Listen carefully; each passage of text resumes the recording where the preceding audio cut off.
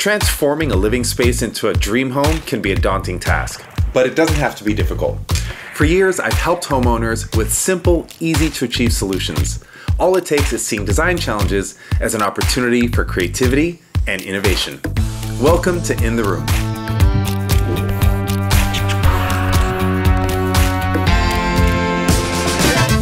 So today we're designing for Emma and Adam, and I think what they've done here is great. Their renovation was clearly not inexpensive. They've redone all their floors after removing a whole bunch of walls, and the whole place glows with the light that's coming in from both sides of the house. The problem that we're going to address is how they're going to rearrange their existing furniture.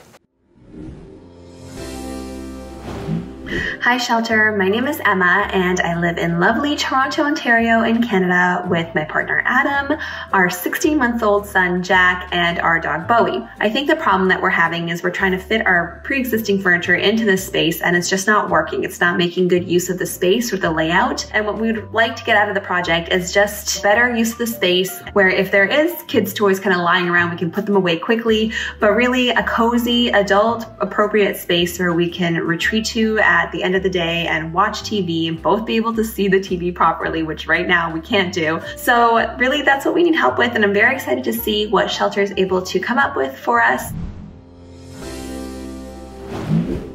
Looking at the space right off the top, I think it looks great. I like it because there's a lot of natural light coming in, it's refracting off of the walls and the floor, and it's suffusing the whole space with a kind of glowy, warm light. That's what homeowners usually go for when they embrace the open floor concept, because it really lets light come in from both sides of the house.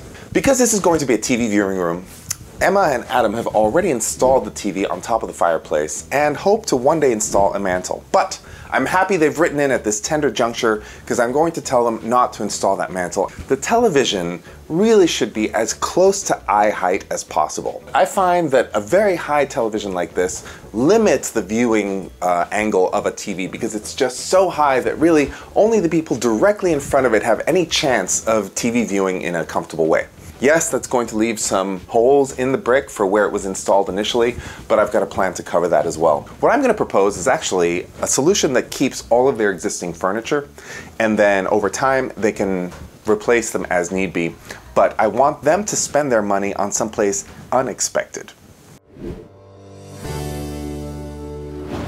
So, as with all projects, it all starts with the plan. What's interesting here is there are no walls, of course, we've already addressed this, but there is one wall, which is the one that separates the entry foyer from this living room space. Now, the fact that they kept this wall is clearly so that a sense of space is given to this living room area, because if that wall hadn't been there, then the living room and the entry would sort of all be one. And because we've got a tiled entryway as well, it's not sort of keeping the level of design in the living room elevated if the front door is leading right into it with a tile floor. So it's actually quite an interesting little mini wall that they've kept there. It gives the room a sense of space, and it gives a tiny bit of opportunity for us to push furniture against a wall, which is normally how we position furniture. So what they've done here is place the sofa with its back against the bay window. Also, the problem here is they're looking at the TV at an awkward angle. What obviously this space needs is for seating to be on the other side of the TV. If we were to take this sofa and move it to the other side and push it against the wall and center it on the TV, you'll notice what happens. The entrance into the living room is blocked. And that's probably the main issue that Emma and Adam ran into here when they were first trying to arrange the furniture in this open concept room. By putting the main sofa against the small wall that still remains, you get a TV viewing room that works functionally, but the entrance to the room no longer works. This little space right here actually has a lot of pressure on it. The main entrance pushes into it, and the main staircase of the house comes down to it. So really, we can't block this space at all for two reasons, two big reasons. The other reason, of course, is we want people to enter the living room without too much worry. Another problem that I see in this room is this very heavy coffee table right in the center. So I want to change out the coffee table. Since we're going to keep these two heirloom chairs, I figure they need to work functionally in the room. This chair on this side right here in the nook of the staircase is not being used at all. It's being used decoratively, but it's pushed far away from the rest of the living room, which to me says no one is really welcome to sit there. It's just kept there for looks. One thing I want to point out is there's a lot of eclectic furniture here that has different styles working with one another. I don't mind the look. It's sort of a salon look where you've collected objects and curios in your travels over your lifetime, and this living room is the space to show them all off together. That's a kind of a cool look, but you got to make sure that they do work together, and I think there's just too much of a disconnect between this light fixture and the chair that we want to keep. So we're going to get rid of that light fixture. So far we're getting rid of a lamp, we're replacing a coffee table, and we're lowering the height of the television. What we have not done so far is rearrange any of the furniture, and that we do in the plan. My recommendation to you, Emma and Adam, is to try out this furniture layout that I'm about to show you. Rotate the sofa around so it's facing the TV but has lots of space between it and this wall. Move the occasional chair that's in the nook of the staircase over to the far corner to the right of the fireplace and see what that feels like. That's it. 2 quick moves. What's not going to feel good is that everything's going to be floating in the middle of the room. So we're going to propose something to fix that. Here's your layout before one additional crucial component is incorporated. But before we get to that, you can try this out and see how it feels this afternoon. I think it's going to work.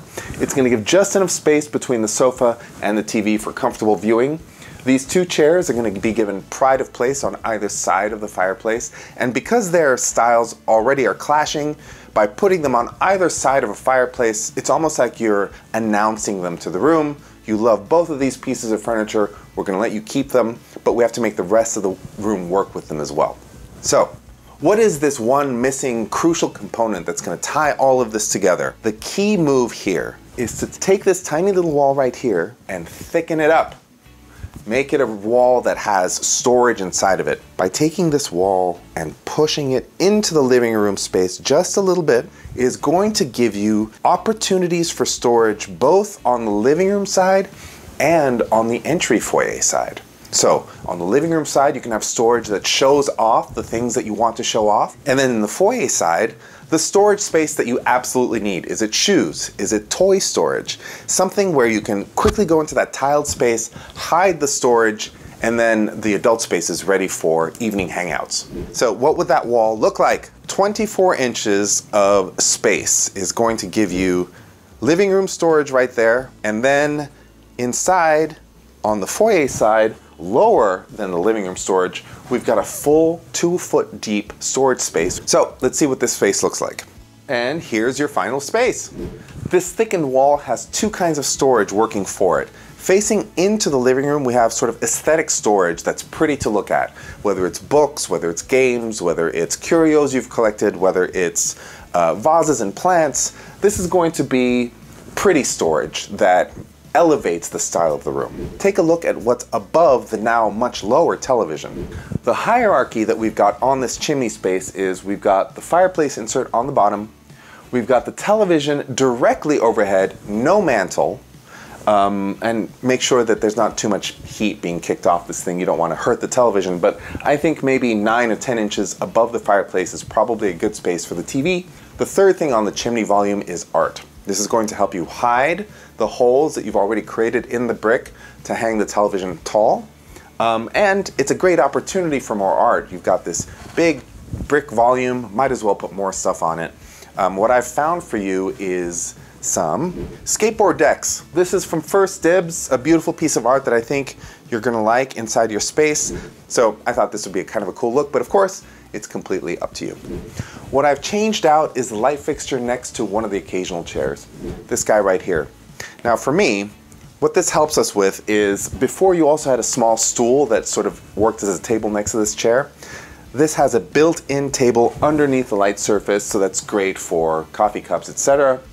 The light itself is not super attention-grabbing, which when you have so many different objects all vying for their own kind of attention, sometimes a light fixture that takes a step back is what's needed. Here is that Reuben board floor lamp that I found. The Winford floor lamp works super well.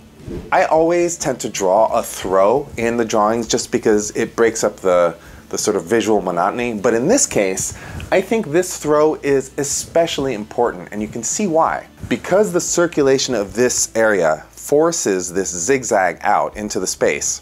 In this section of the circulation plan, you're going to see the back of this couch, and it needs to be a purposeful back of couch. Now, I know you're going to eventually replace this couch, and that's great, but no matter what couch goes there, you have to consider what the back of it looks like as far as its visibility is concerned right here. Let's see another view of the same room, this time from inside. The coffee table I found from you is from Lulu and Georgia, and what I like about it is that it's lightweight, it's also visually light, and it's also oval shaped, which makes it much easier to circulate around, especially when you've got a slightly tighter space than what you have currently. This becomes a cozy television viewing room for adults by evening, and by day, this coffee table is simply a slab of wood on top of some legs. No storage, it's easy to move around. So move it around for Jack, have him play in the space, and when Jack is done, you can place all his toys inside a basket and put it inside the storage at the bottom side of this new built-in. Let's see what that built-in actually looks like. This new built-in that we're going to build in the middle of your space is going to have paneling details that tie in with the rest of the house and storage that's below eye level that basically will disappear. It's perfect for toy storage while Jack is still young. And then as Jack grows up, you can change the functionality of the storage to be shoes, you can put a cabinet front on it, whatever. It becomes very flexible. We've got another perspective. The circulation pattern, I just want to point out, is so crucial for this space because you've got the staircase, the entrance to the house, and the access to the rest of the house all converging in this one area right here, which is why it's been so difficult for you to put furniture in this space. But I think it makes sense now that we've pushed this sofa into the circulation space that you can still see this zigzag and how well it works. Yes, it's going to mean some navigating in and out, but these are the sacrifices you've made for the benefit of not having any walls blocking any light in your living room space. Look how important the curtains are. Yes, it would work without the curtains, just like the space would work also without this thickened wall detail, but those two crucial details are going to make the whole thing come together. The curtains effectively accentuate this bay window. Without them, all those windows are exposed, and yes, that maximizes light, but you lose an opportunity to add a decorative touch that accentuates this beautiful architectural feature that you've got going. And then by thickening the wall and adding these beautiful molding details, you're basically keeping the style of aesthetic elevated no matter where you look. This was an eye-opening experience for me because I was looking at an open concept space and realizing that the one wall remaining looked like it was out of place. It looked like it was just a visual screen between what was nice and what didn't want to be seen. But by thickening that wall up, we give it not only the function of storage inside of it, but a real reason for being there. The hidden reason being, it's the wall behind the sofa that gives the sofa a reason to be in the middle of the room. I hope this answered all your questions. If not, put a few down below and let's talk some design. And I can't wait to see what the next problem that we're going to solve together on In the Room will be. Till then. If you've got a home makeover project you need help with or a room you'd like to reimagine, drop us a DM at SHLTR on Instagram and tell us your story. And don't forget to subscribe to our YouTube so you don't miss a new episode.